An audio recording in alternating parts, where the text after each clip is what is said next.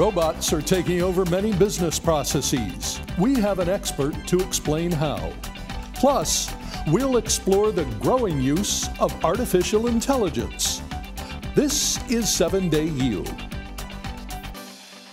Welcome to 7-Day Yield. I'm Lydia Morish. And I'm Mitch Rochelle. More and more we hear about robots playing a role in business processes.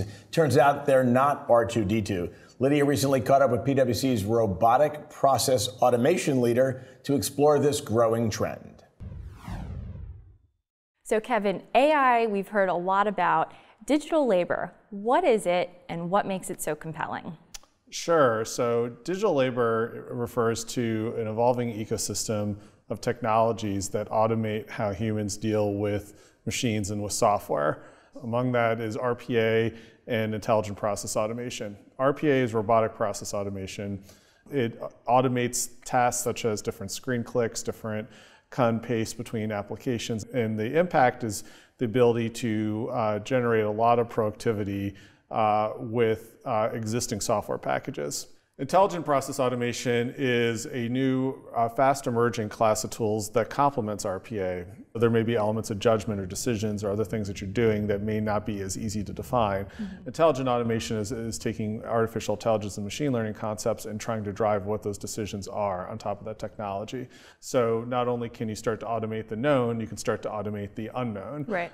So if we look at it as a scale, right, and you have full manual labor on one side and then the intelligent process automation on the other, RPA seems to fall right in the middle. So within that convergence, where do we see most businesses today, and sort of what industries are adopting this technology and are going to be most successful?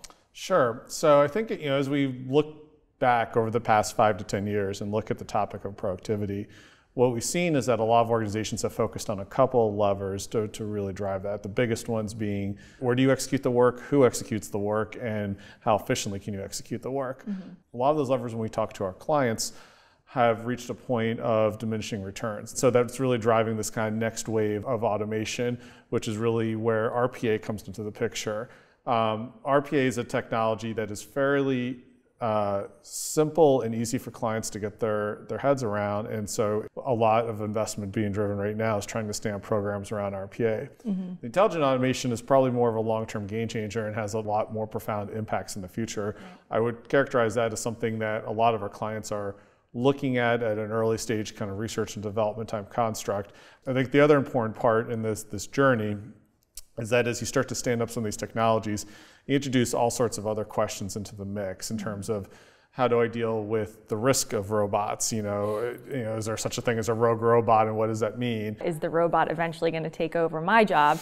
But looking at it from more a philosophical lens, what is the long-term implication or impact on the workforce? And especially when you look at people that have been doing some of these jobs that are a bit more labor intensive, what happens to those people? The ultimate impact, at least in our view, I think, is a workforce that is much more highly analytical, much less focused on pure operational commoditized tasks, and likely, in all honesty, probably smaller. You could really see kind of this convergence over the next 10 years of a traditional technology career path, a traditional finance or operations career path, and a traditional kind of analysis path kind of all converging into one. And you're really going to require someone who's got kind of multidisciplinary skills. So I think that's one big implication. I think the second big question that sits behind that, which I don't think there's a clear consensus in view, is that you are going to free up a lot of capacity. So you start to ask questions around what new capabilities, what new products and services, what are other things that will be generated off the fact that it doesn't cost as much to run something now. So I think that's the thing that you have to kind of look at on the positive, long-term kind of forward-looking side. So on the next episode, we'll be writing our how-to manual, how to work with robots. Exactly. Steve, thanks for joining us again today. So the last thing that we touched upon with Kevin was sort of the philosophical component of this, right? You have some industries that we're seeing a lot more of robotic process automation. Is that going to be more prevalent in labor-intensive industries, or is this sort of across the board?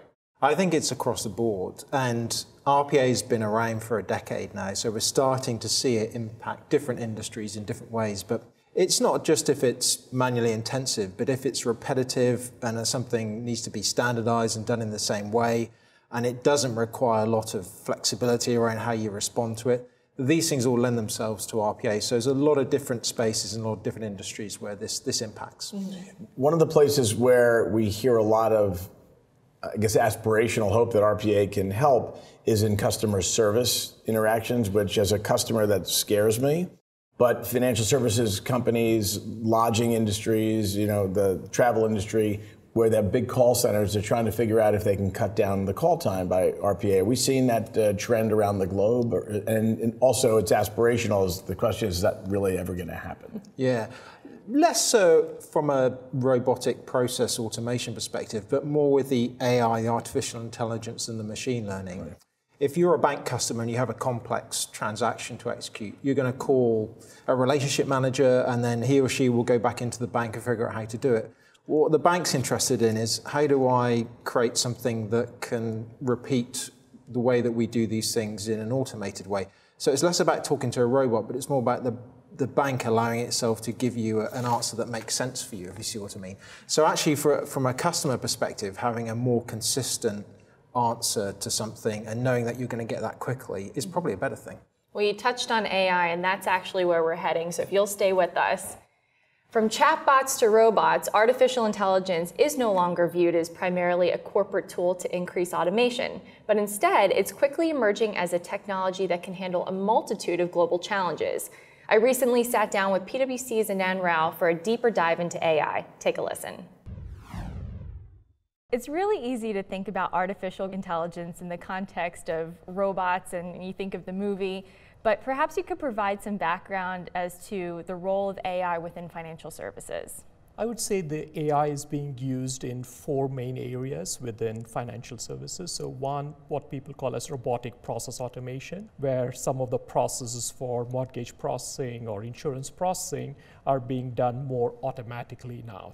The second area is what's called as natural language processing, essentially taking any kind of a text document that you have and then trying to extract the meaning out of it. So it may be regulations, it may be various contracts. The third area, I would say, is machine learning and deep learning, where there's lots of data, transactional data that financial service companies have, and you can take that data and train systems on very specific things, all based around machine learning and deep learning. And lastly, the area that's sort of gaining a lot of traction is voice interfaces, and using that for various fraud detection, for anti-money laundering, and various other types of risk-based analytics as well. So you're seeing more and more of AI pervade into the various aspects of what financial services do.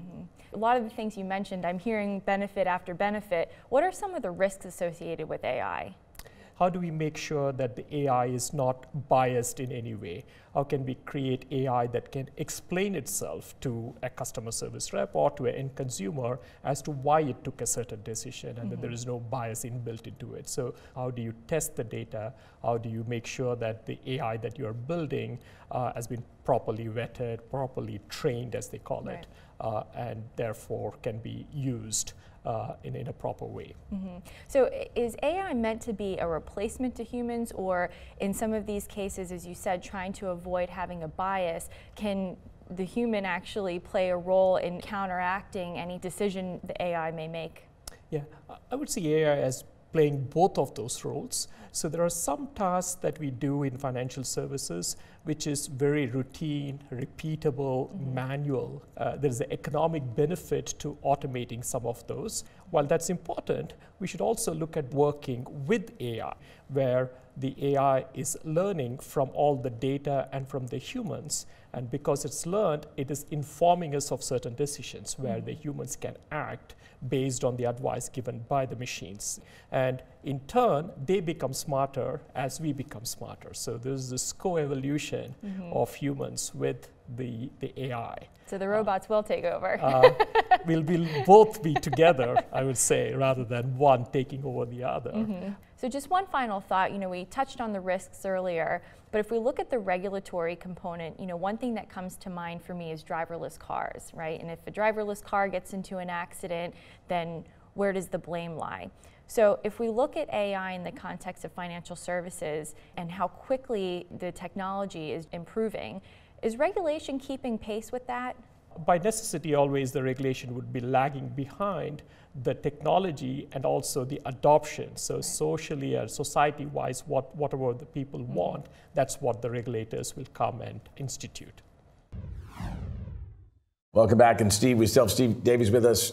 We were talking during that package about machine learning and AI and whether or not those are interchangeable terms, and you said something that was fascinating, so I figured let's have you share it with the audience. Yeah, I think this concept of artificial intelligence, it's being worked on, and it's definitely coming, but it's not there yet. So that's machines intuitively reacting in almost like a conscious way to what they see in front of them. We talk about AI as really machine learning and cognitive intuition. So you're looking at data, you're reading things, you're listening to things, and you're making choices based on a preconceived view of what those choices might be. So it's not quite as we would respond, but it's near enough. But the example I was giving when we were talking before was my cable box in my kitchen wasn't working, and when I called customer service for the cable company, once I put my information in, they told me that fact, and they told me that they were asking my permission to ship me a new one. Is that a textbook example of machine learning where you're taking the data from all these different places and giving it to the customer and trying to improve the customer experience? I think that's right. And the companies that we interact with, they have loads of data on us. And particularly in financial services, there's a real need for customers, for banks, insurance companies to do more with that data and tell us what we should be doing and how we should think about that. And it's looking at that data and reacting to that they struggle because there's just so much of it. So machine learning, cognitive, intuitive algorithms that can understand and analyze that data is a better way for these organizations to respond to us. So that's exactly what they did in that example. Well, it sounds, I mean, in that particular instance, it's obviously improving the customer experience, and there's a lot of positives around moving to RPA and artificial intelligence, but what is the governance component of this? Because I mean, I've done my own research, and I was at a conference a couple years ago, and I was personally shocked by how many developments there have been in AI. And you know, I mean, I automatically think like, okay, the robot's going to be smarter than me and take over from me. So, you know, how do we sort of control that? It's difficult, isn't it? I mean, there's an underlying ethical question about work and the future of work. But when you look back over history, I mean, I'm an optimist, so I would say that actually there's always roles for humans to play, and we just evolve into that. So things that we might do today, we don't need to do in future. In one case, we were working with an insurance company, and they were worried about how this would impact their brokers. And actually, when the brokers looked at what was being offered, they said, this helps to release us from all the admin of what we do and focus on what we're really good at. So there are lots of positives around it. But the broader governance topic is a really interesting one. And how do we respond? How do we evolve? And how does policy and regulation respond to these developments? Because the construct that we have wasn't built and designed to address where all this technology is going to go. Interesting. So many questions you ask. We don't have time to get them all answered, so guess what? We're going to bring you back. We're going to fly you over and bring you back. So, fantastic. Thanks very much, Steve. Lydia, awesome job on those 2 interviews. So we're going to keep you as well. Oh, good. All right. Good news. And stepping on my line, Lydia, and thank you all for watching. And be sure to check out our PwC YouTube page for all the latest episodes. And assuming we haven't been taken over by robots, we'll see you next time on 7-Day Yield. Are we going to do the robot thing? We didn't do that well. Now we're not doing that.